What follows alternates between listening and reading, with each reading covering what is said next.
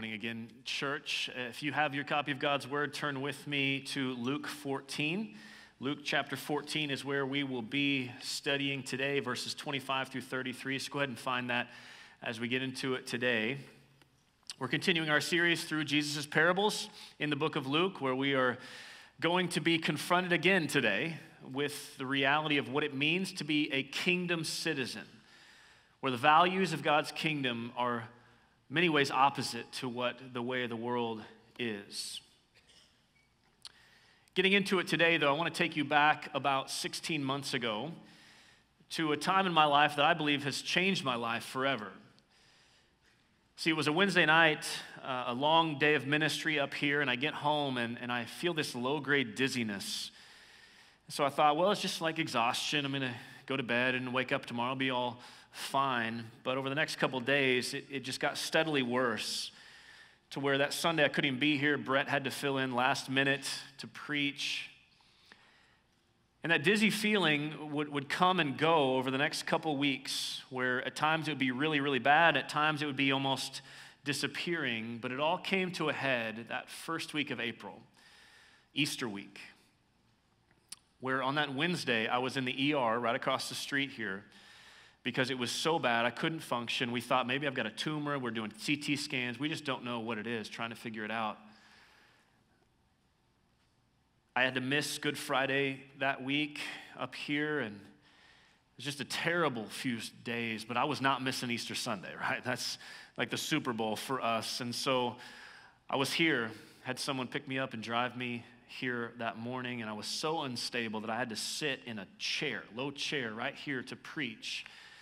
My head was tilted about 5 degrees off because my brain was off, and I got up and I stumbled off like I was on a cruise ship walking off the stage after I was done. I think, we're not totally sure what it was, but we think it was a virus that landed in my inner ear and kind of blew up your balance system and that finely tuned system that it is. But let me just give you a glimpse of how terrible it was for those stretches of time during those weeks last year. So I'm laying there and the room feels like it's spinning around me.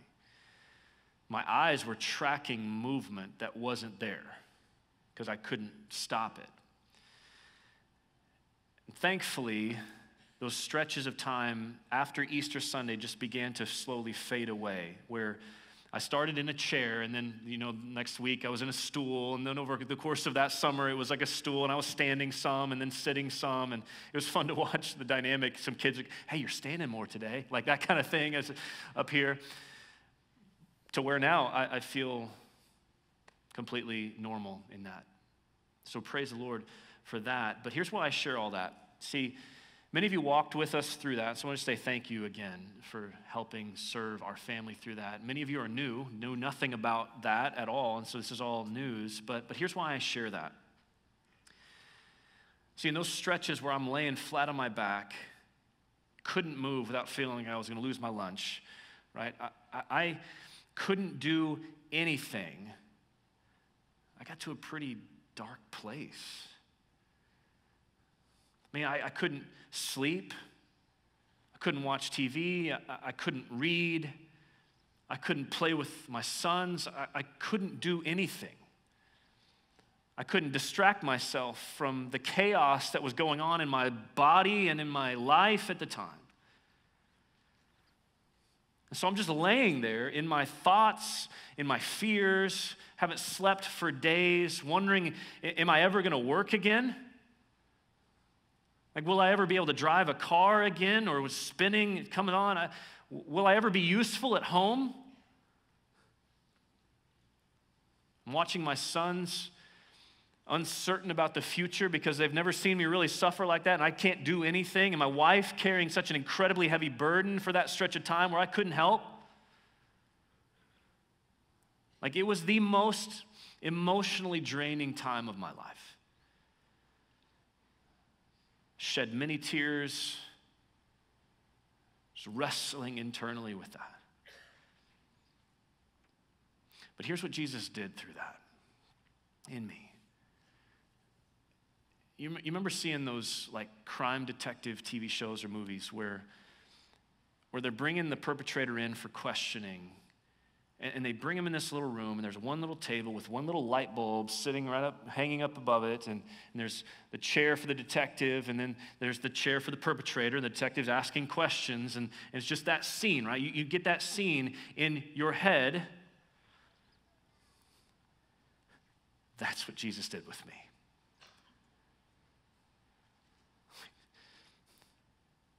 As I imagine him, I can almost visualize what I felt in that moment where I'm sitting there and he sits me down across the table. Everything else in my life is stripped away. I have no distractions. I can't distract my mind. I can't do anything. And Jesus almost audibly asked me the question in that setting, am I enough for you?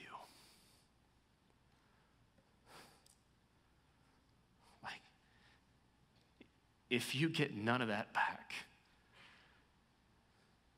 if you can never preach again, if you can't work, if you have to be driven everywhere, if you have to take medicine your whole life, if you can't work out like you did before, if you can't play with your sons, if you can't do any of that, if none of that ever comes back, Jesus asks me, am I enough for you? Is Jesus enough? Transparently, I'd never really had to answer that question before.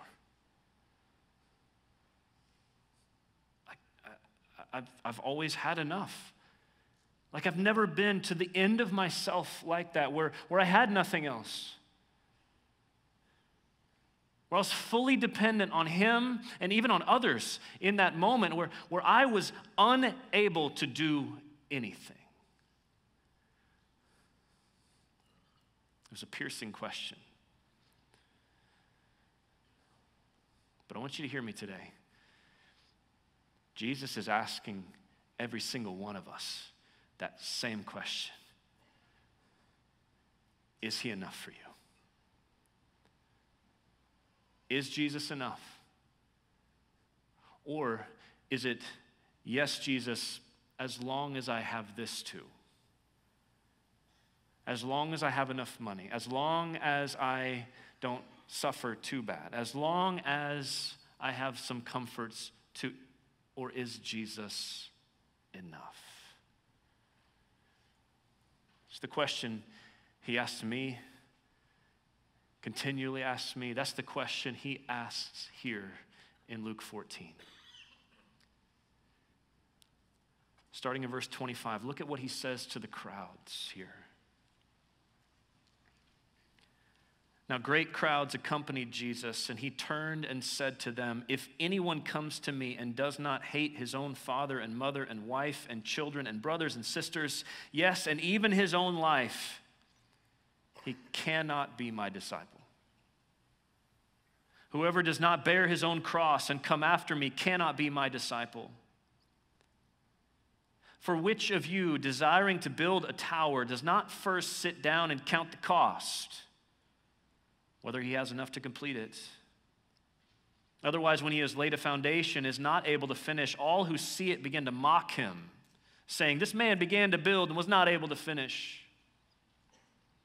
Or what king going out to encounter another king in war will not sit down first and deliberate whether he is able with 10,000 to meet him who comes against him with 20,000? And if not, while the other is yet a great way off, he sends a delegation, asks for terms of peace. So therefore, any one of you who does not renounce all that he has cannot be my disciple. Jesus, we need you today. These are hard words. Open our ears to hear, open our eyes to see, open our hearts to receive your word for us today. Don't let us temper this, run away from this. God, may we face this full on with what you want to teach us and change in us today for your glory. In Jesus' name we pray, amen. So let me give you a memorable way to think about what Jesus is teaching here in this passage. Just the idea that you can walk away with, that you see him teaching here, is that Jesus wants followers, not fans. There's a well-known book that talks about this, but that's the idea here. Jesus wants followers, not fans. Now, you understand the difference, right? A fan is someone who likes, maybe even loves the team, but is not 100% invested. Right? They are up in the stands. They stay up in the stands. In fact, many fans will even turn on you and be critical when it doesn't go their way. I know this firsthand. In 2001, homecoming against Colorado, everybody loved the trick play that I completed, the long pass, and it was a play of the game and all of that. But then at the end of the game, when I dropped a pass on the game-winning drive, they were yelling at me like I was worthless. See, a fan not only gets critical, but a fan leaves early when the game's not in hand and they don't see the end result and they don't like the results, and so they leave, bail. A follower, though, is like a player actually on the team, committed to the team, involved in the team, sinks with the team when losing, full on, and rises with the team when winning, full on, because they are 100% committed to it. And here with this parable and all of the parables, Jesus is separating those two groups. He's separating fans from followers. What he's doing is he's getting people to think about the reason they're following him, but also think about the cost involved to follow him.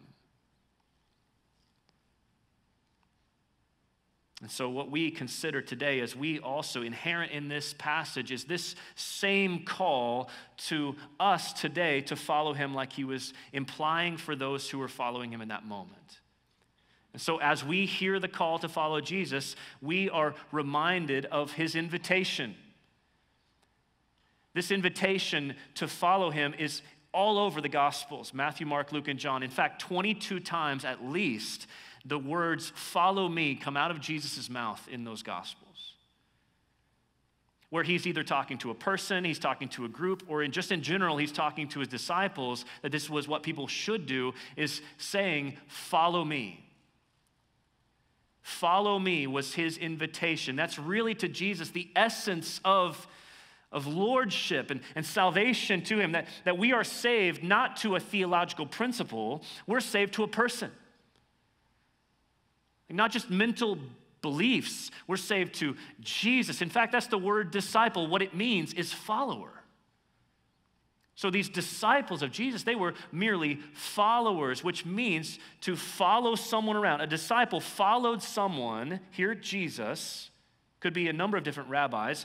A follower of that person was also learning how to imitate that person, to do what they did, to say what they say, think like they thought. So a disciple is a follower,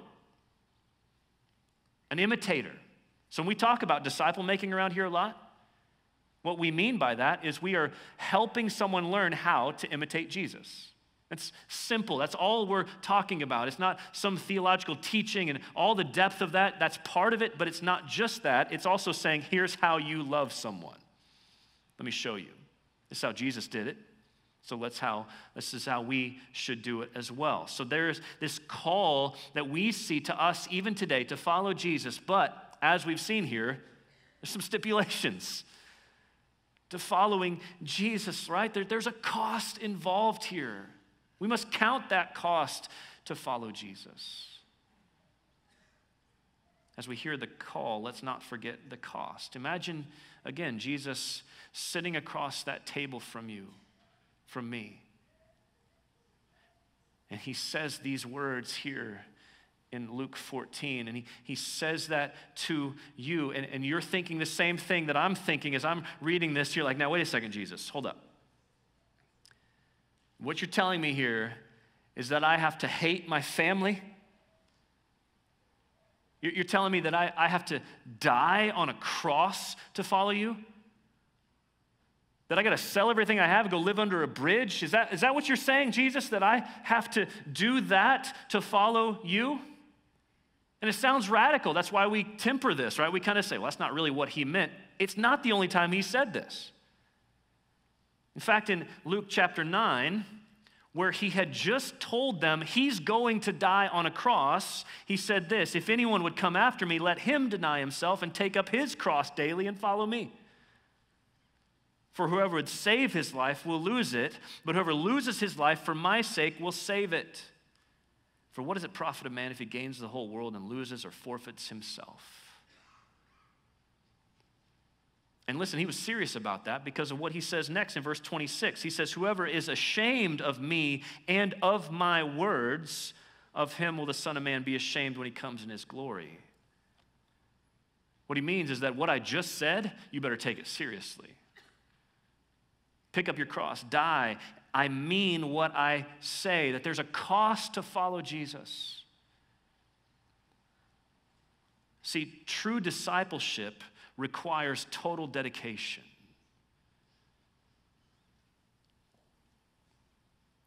But even as we say this, there's at least one way we can get confused on this. Again, we hear these words. Jesus, do you literally mean we have to hate our families and our stuff?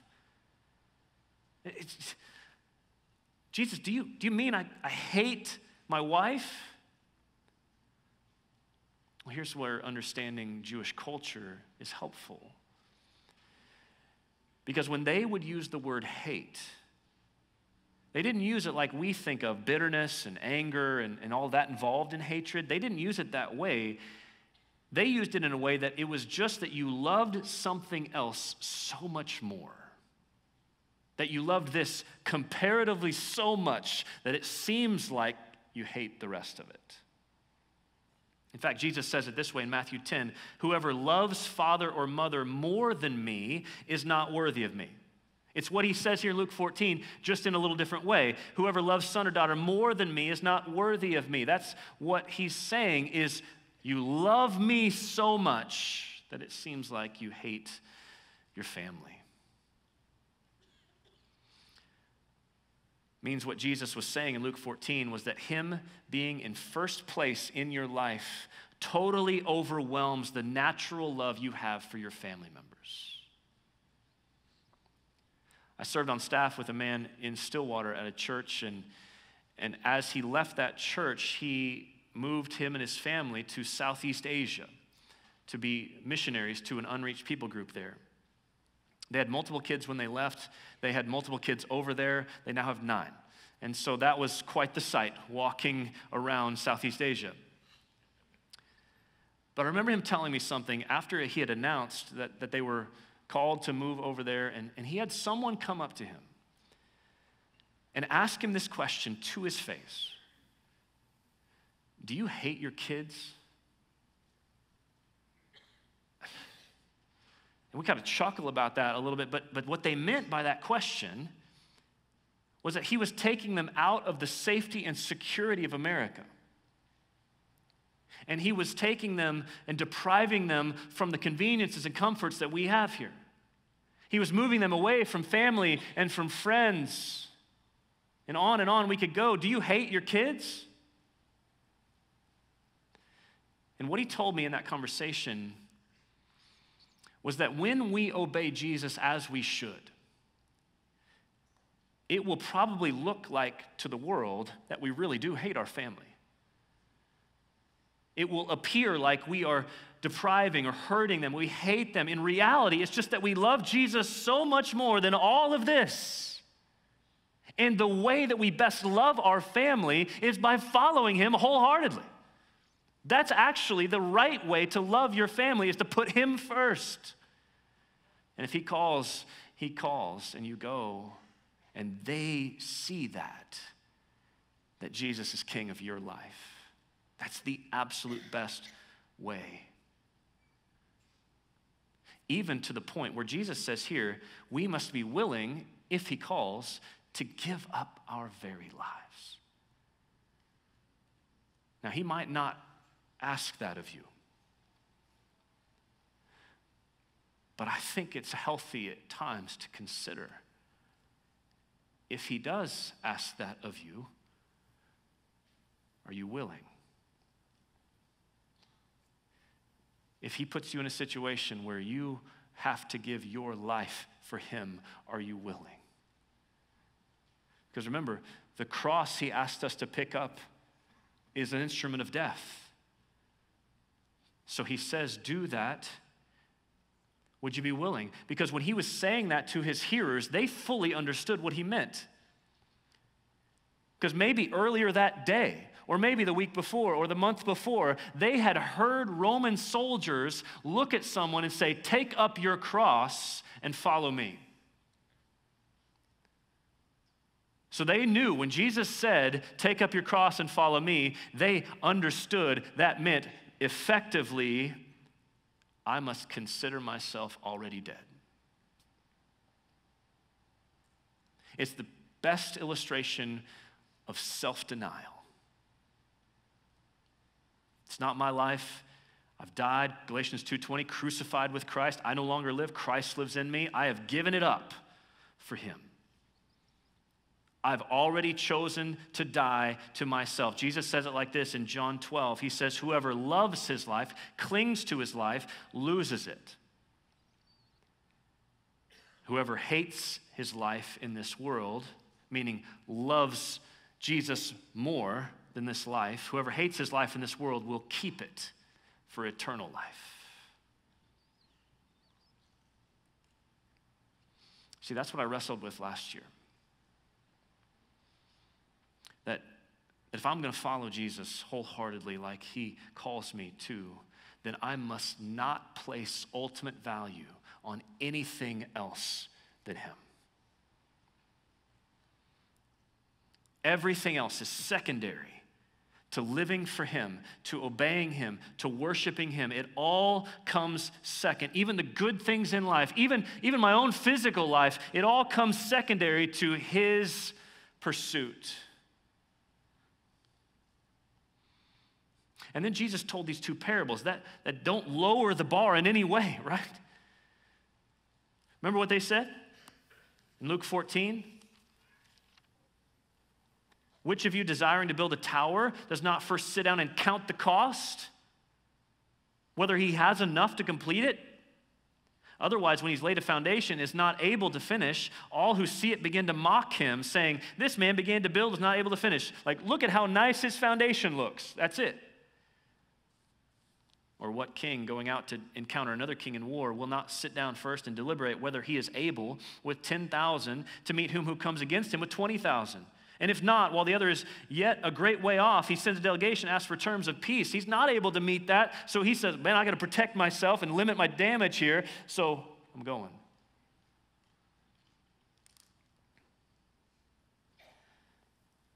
So you look at this, and you think, what's the dominant word that Jesus uses over and over and over in that passage? It's the word able. You see it here, verse 29, is he able to finish? Verse 30, is he able to finish? Verse 31, is he able with 10,000 to go against 20,000? Verse 32, it's implied he's not able to go against that big army, and so he asks for peace. Even verse 28, does he have enough to complete it? That's talking ability, right? That word able, in fact, is related to the original Greek word dunamis. Many of you know that word already, where it's the word for power. It's where we get our English word dynamite. Happens to be on July 4th weekend. I didn't plan that. But you see, like, the point is the power, able to do it. In fact, the word that's negative of that is the same word, cannot be, in those same verses. When Jesus said in verse 27, you cannot be my disciple, it's the same word. Able to do this, cannot be. So you look at verse 27 a little differently. Whoever does not bear his own cross and come after me is not able to be my disciple. Does not have the power, the capacity, the capability to be. And that's the fundamental question Jesus is asking the crowd, asking us. Are you able to follow me? The word able, over and over, that's the power, the dunamis power, like the capacity. Are you able to follow Jesus? Do you have the power to follow Jesus? Now, theologically, we understand none of us are. There's not one of us who has the ability in our dead, sinful selves to follow him. We cannot do it. Our hearts must be awakened by faith to his grace for us, giving us new hearts that then want to follow him, want to give up everything for him. It starts with God. But what Jesus was doing with these parables was he was weeding out the fans who might merely be attracted to him for the benefits that he offers. In fact, there's an illustration of this in John chapter 6 where Jesus had just fed the 5,000 with a Hebrew Happy Meal. Everybody's excited. They want more food, so they show up in greater numbers. Everybody's excited. Get some more, more miracles. And Jesus turns to them and says, no, wait, actually what you need is not food, you need me. And it says many fans, we would say, turned away and walked off when it got a little too hard. When it didn't turn out the way they wanted it to. They left.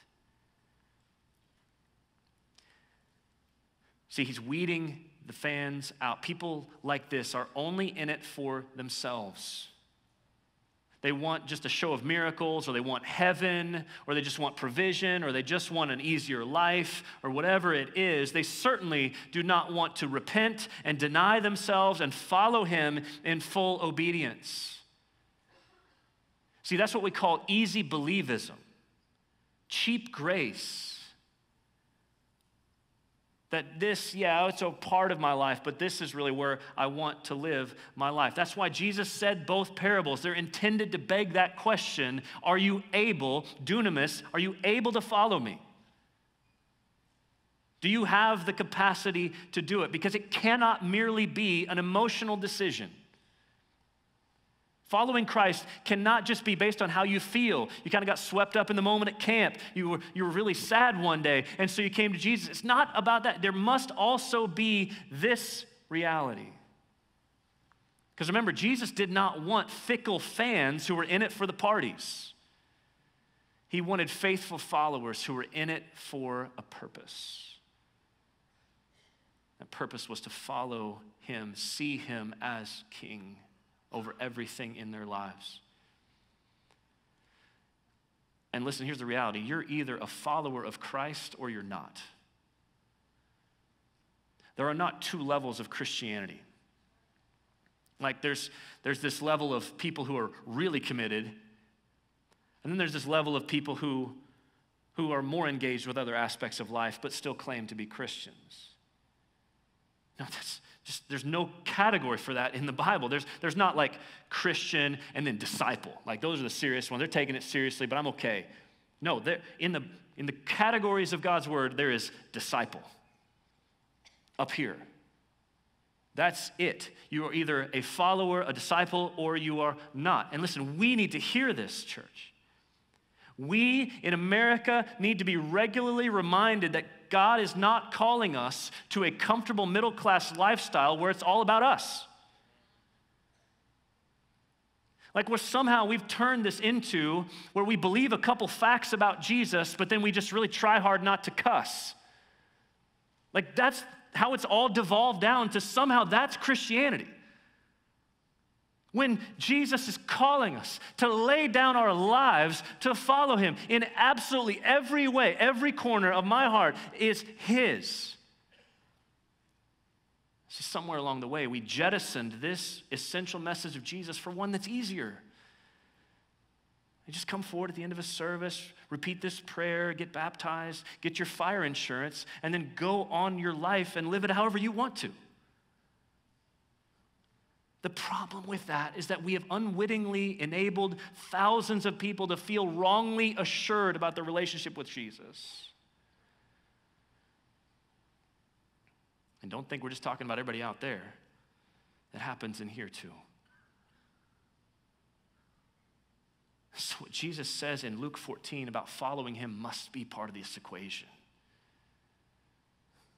We cannot pull back from the radical nature of Jesus' words, where he says, if you want to be my follower, then everything else is put in second place. But as I say that,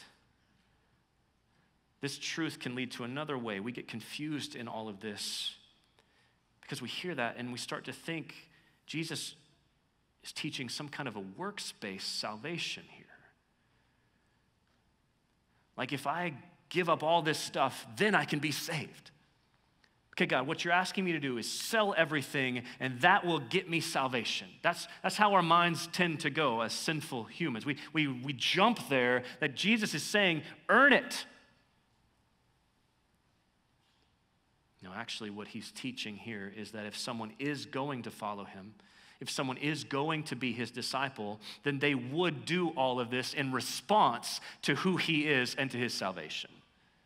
That they would see him as that, and then we'd say, well, yep, everything else is his. That they've been so changed in their heart that they see him as better. So they're willing.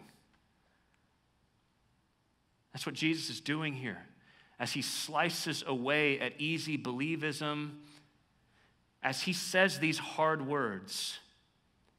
Yes, they're hard. Yes, I wrestled with these. I struggled with this all week. Like, these things are hard to hear. But as we see them, as we think about the hate-love thing, by implication then, what Jesus is saying is something must be worth it on the other end of this.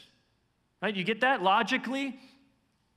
That if Jesus is asking us to die on a cross painfully,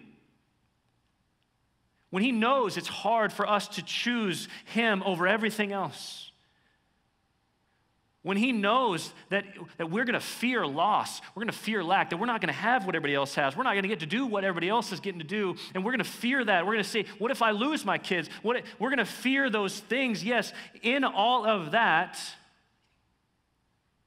first of all, we know it must be supernatural work of God for us to choose that, because that's not really that appealing, not really attractive. It's not an easy message, right? There's a lot of pain and sorrow. If Jesus is calling us to all of that, that's why we must remember the blessing of following Jesus. We cannot forget the blessing of following Jesus, that he's offering something here, not just calling us to give something up. Let's think about this. If Jesus is asking us to put our families and our lives and our stuff on the table, to put it in second place, then by implication, he is offering something better than all of that. Even the great things, the good things, he's offering something better. He's saying, I am better. He's offering a more desirable option than all of these things that could let you down.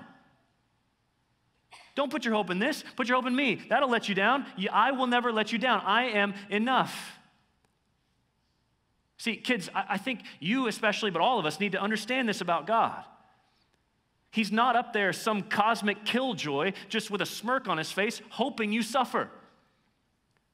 Like he's not Sid from Toy Story. Remember that the toy, right? And you're the toy, and that's not God.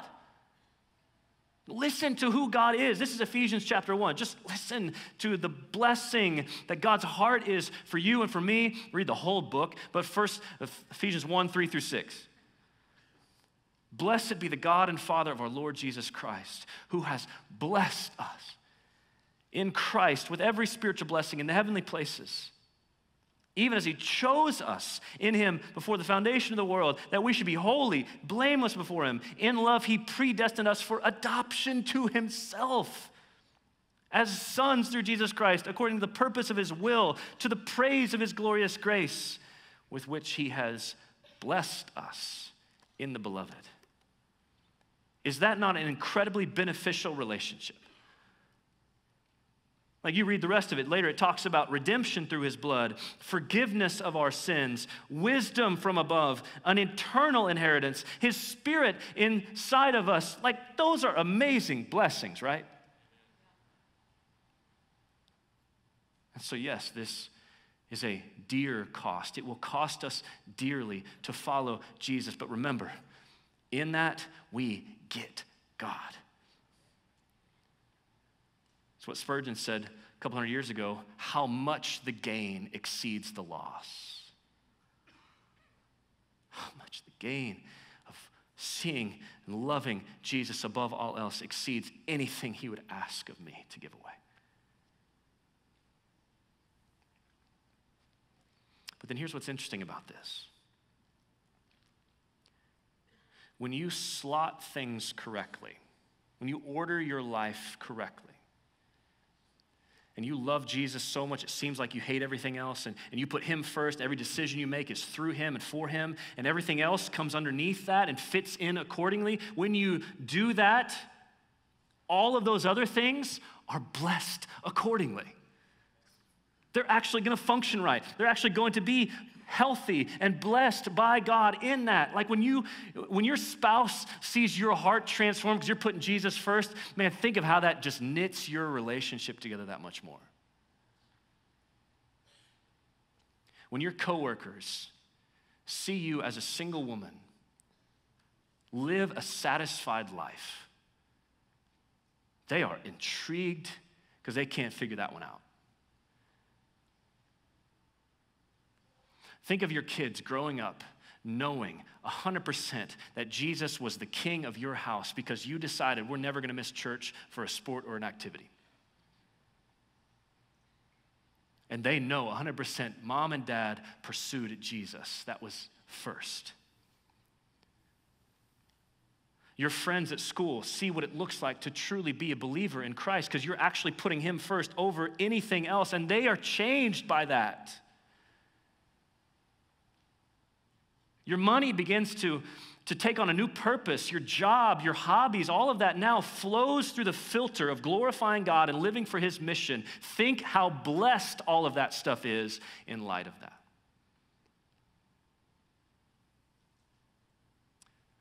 See, Jesus was not sitting at that table just pointing out all that was wrong with me.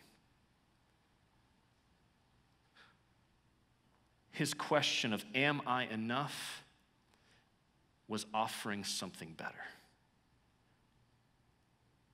Was offering his blessing on my life.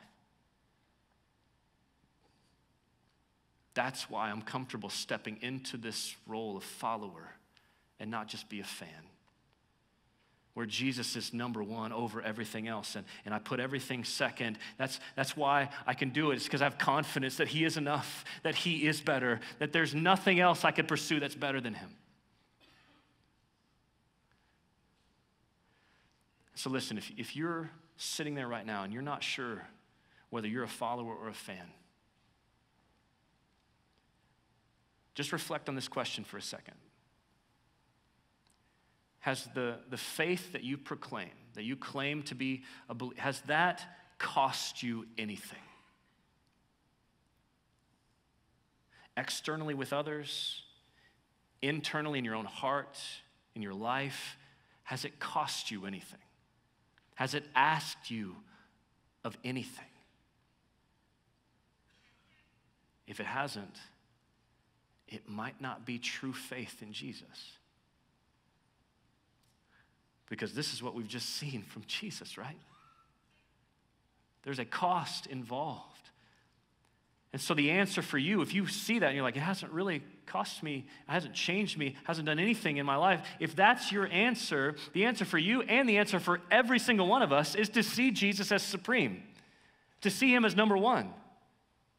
And then to turn from that sin and that selfishness and to turn to his life, death, and resurrection in my place, in your place, to turn to that and to say, Jesus, you are my boss. You are the master. You're my Lord and Savior. That's the answer that he will then say, all right, you're in. But I want you to remember this as you consider that, as I consider that, as we walk in this road, remember this.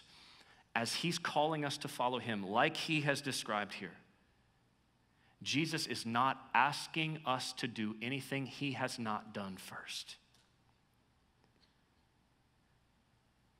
He left heaven. He left his Father. He took all of the things of the world and renounced them. He didn't own anything. He was never married. He never looked to anything as his source. And then he was willing to die on a cross. Not for his own sin, but for your sin and my sin. He did everything he is asking of us. And so, yes, his costly grace does lead to a costly call that you must see him as enough. You must renounce all the rights to your life. Yes, grace leads to that cost, but he also empowers us to do it. Luke 18, Jesus says, what is impossible with man is possible with God. I looked at this all week. You look at this right now, man, that's impossible. Jesus, you're asking me to do something I could never do. You're right.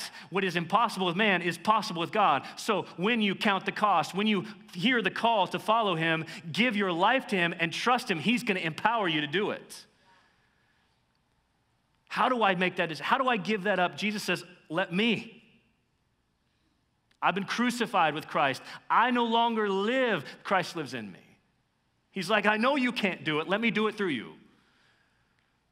But this is the cost. This is the call. Let's see him as worthy today.